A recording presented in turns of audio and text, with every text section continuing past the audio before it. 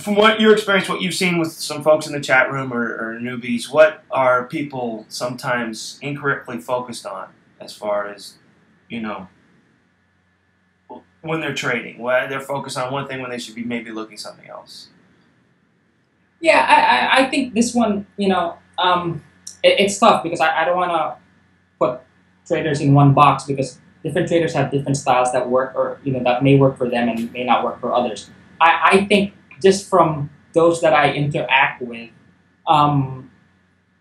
could it be the opinions of others, news, yeah, the I fact think that the market can't keep going up? That kind of get under my skin is they tend to follow certain traders, whether you know Twitter traders or whoever, blindly, and you know this guy supposedly made you know 200% or 500% on his options play. Therefore, all his trades are going to be right, and I'll just follow blindly. Yeah, and I think that part of not taking responsibility for your trades and just following blindly is a sure way to blowing your account out. Sure. Because what I don't understand is if you're trading and you're putting money down into your trading business, whether you're full-time or part-time,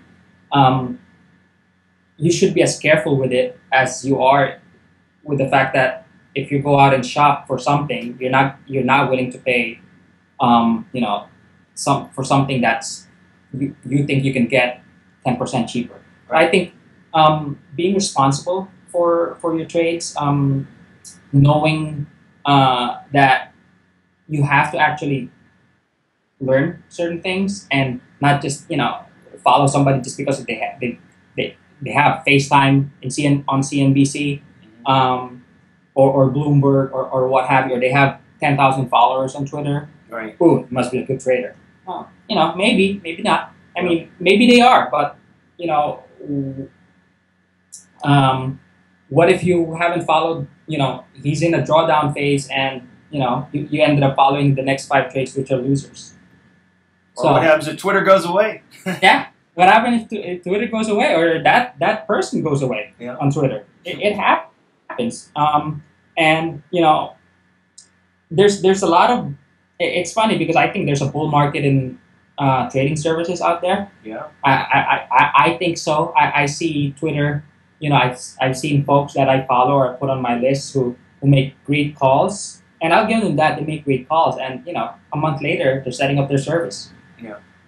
Yeah. So, you know, I'm not saying that too, Jeff. Good night.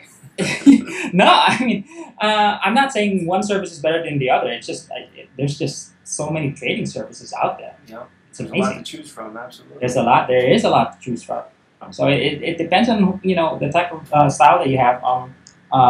So basically, it's take responsibility for your trades. You've got to do your own homework. This is probably one of the hardest, difficult, most egregious, I would say, difficult endeavors one can take on their own.